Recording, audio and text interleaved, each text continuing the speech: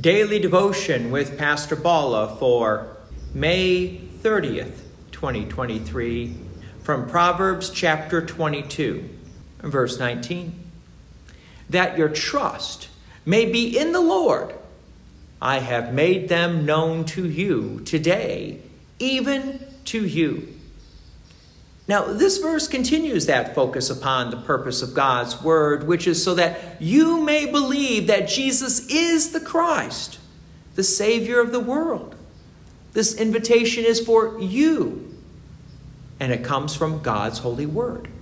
Verse 20, have I not written for you 30 sayings of counsel and knowledge?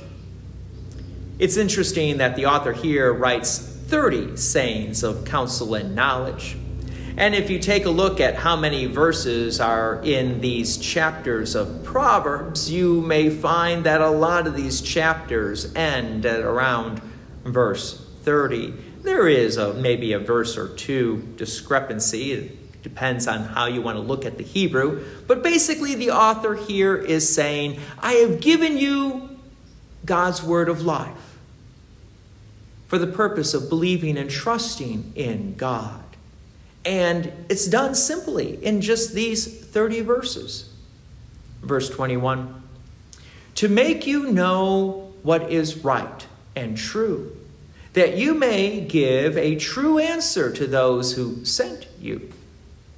So the purpose of these 30 words is that you may know right from wrong and be able to teach others right from wrong. In today's world, this is especially needed because we live in a world where the world is constantly changing the definitions of good and evil to its own devices.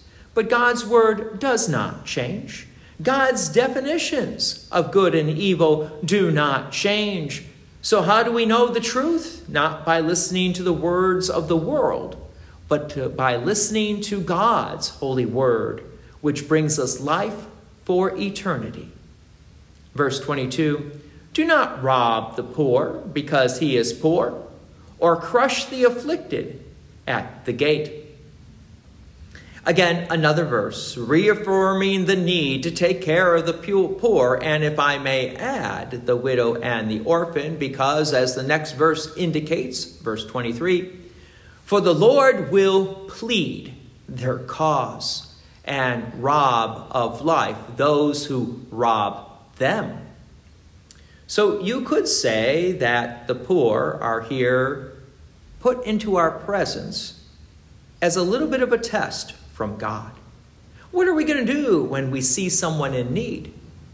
Not necessarily referring to only people who stand on the street corner holding a cardboard sign. Yes, they are poor, but there are also other poor and other people that God places in our lives. And are we going to help them, or are we going to turn our back on them? Does God's love and generosity first come to us, and then does it flow from us to those around us? That is the test. Verse 24, make no friendship with a man given to anger, nor go with a wrathful man. There's a reason why the Bible reminds us not to go with a wrathful man or a person given into anger. Why? It's going to rub off on us, as the next verse then indicates, lest you learn his ways and entangle yourself in a snare. So St. Paul reminds us in the New Testament to get rid of all anger, rage, malice, bitterness, and wrath for a reason. These are not the ways of God, but these are ways of the world. So if we want to follow the ways of the world, we ultimately will be pushing out the Holy Spirit, and we will lose our faith and trust in God. God's peace and many blessings be with you, and thank you for listening. And please take an opportunity to share this message with others. If you have enjoyed these daily devotions, please consider making a donation to Peace Lutheran Church, 24024 West Main Street, Plainfield, Illinois, 60544. Thank you again for listening.